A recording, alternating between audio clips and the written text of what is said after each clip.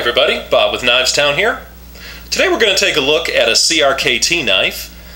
This is the Shinbu knife, and it's another one in the line that CRKT is making of Japanese fighting knives that have a sort of a samurai design to them. You may be familiar with the Hisatsu. I did a review on the folding Hisatsu. The CRKT also makes the Hishu, which is a larger version of this, and then of course this, the Shinbu. It comes in this wooden presentation box, which is very nicely done, I must say. It has the Shinbu lettering there and logo. It's got the brass hardware. It's lacquered all around. It has feet here on the bottom. It's just nicely executed. It's a very nicely done box, a great presentation box. Opens up. Ta-da! Look at that. Absolutely a beautiful knife. There you go. Let's take a look at that.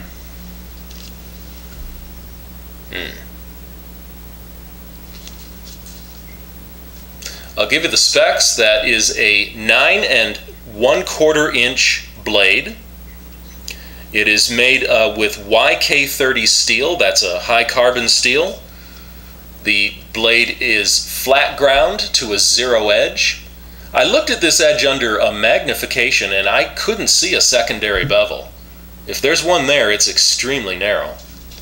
The Rockwell hardness is 57 to 59. The overall length is 14.75 inches. The weight is 13.3 ounces.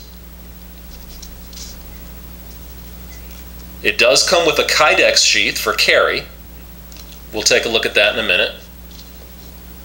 But you can see, this looks like it's got kind of the samurai curve, and the Japanese tanto is different from the Western tanto, which has more of a sort of a corner here at the front. The Japanese tanto is more of a smoother sort of a trailing point, more graceful, I guess. It's great. It's great for slashing. Obviously, it was made as a fighting knife, fighting sword. This is an in-between knife and sword, very much like the wakizashi, which is the short fighting sword. This is a little bit shorter than a wakizashi, but the hishu is probably more along the lines of that. But to me, this is a great length. That's just I can't imagine wanting a blade much longer than that. But that is, I think it's a great balance. It's a great in-between size. The blade, the knife itself, designed by James Williams, I'm sorry. He works with CRKT, and he was a former Army officer, and he's been a martial arts student and expert for 45 years, knife designer. He knows his stuff, and he put this together specifically for a military use knife. This isn't designed just for sitting in a box or hanging on a wall or sitting in one of those stands. This was designed as a military use knife, and I think it certainly would serve well in that. Our Western sensibilities are accustomed to seeing more of a straight knife with a cross guard and maybe some saw teeth on it. But the more I get used to holding and working with this knife, the more I can see this would be a very excellent choice. The tip is just like a needle. This would penetrate armor. The slashing is, that just speaks for itself.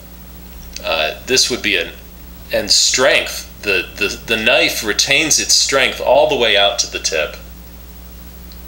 There you can see it doesn't narrow much.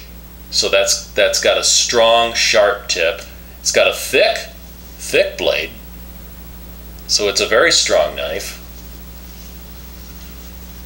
Oh, that's really nice. That's really nice. Shinbu it's Japanese for military might, and you know, for you students of Japanese philosophy, you know, it carries even more of a notion than just brute strength, but it also comes with the idea of you know, it has a spiritual type of significance, and it's the idea of a divine warrior, you know, a warrior who is perfect in strength and in fighting skills, but is also you know, chivalrous and has a lot of valor, and is, you know, it's a whole balance between the mental and the physical and the spiritual, and that type of thing. The knife has a full tang all the way in there, and the handle is certainly something to talk about. It's cord wrapped ray skin, and that ray skin, I really like that. I love that ray skin. It's great not only for the look, but it's an extremely durable material as well. You can see that in there, that pebble look in there. That's the ray skin down in there, Stingray. And that is an extremely durable and tough material.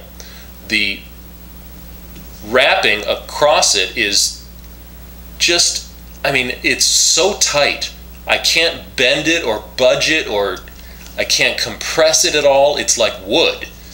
And look at the serpentine kind of a grip that provides. I mean, that is absolutely a superior grip. No matter where you grab that knife, you're going to have a great grip. It's got like a serpentine or a corrugated type of a look to it. So you can see, you know, I mean, it's got an oval cross section, so it's not gonna twist in the hand, and then it's got that kind of a grip on it, so it's not gonna slip back and forth in the hand. That's just great. And like I was saying, that cord wrapping is on there very tightly. I mean, if you wanted to untie that, you'd be picking at it for a long time. That's not going to come undone. Very functional, very aesthetic. Take a closer look at that blade. There's the Shinbu name. It's got a couple of fullers there on this side, and then up to that fearsome tip.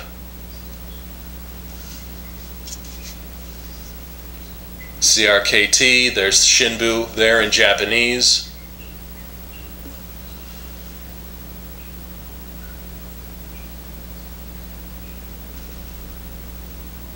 Yeah.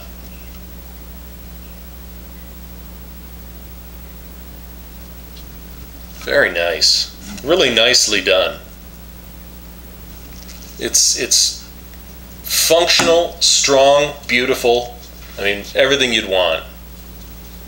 It does come with a Kydex sheath, and that is a multi-position carry sheath. At least, I mean, at least in the sense that you can carry it. There it has a belt loop there, and that is hard-sided, of course. You know, that's the hard-sided sheath molded to the blade shape. It does have these webbing slots.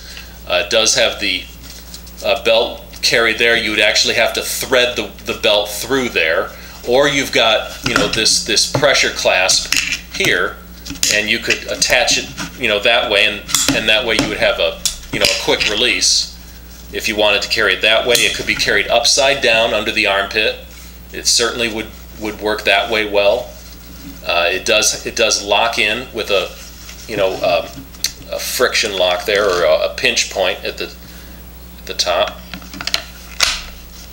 So there you go. Wide shot of that. Now the knife, when it arrives, it comes with a heavy coating of grease on the blade, and so you gotta clean that off. But there it is. That's the CRKT Shinbu. Really high quality, excellent knife. If you're a fan of the Japanese knives, that's one you're probably going to want to get a look at. Comes in a very nicely executed box and a Kydex sheath. All right. Well, thanks for watching. I'll see you again.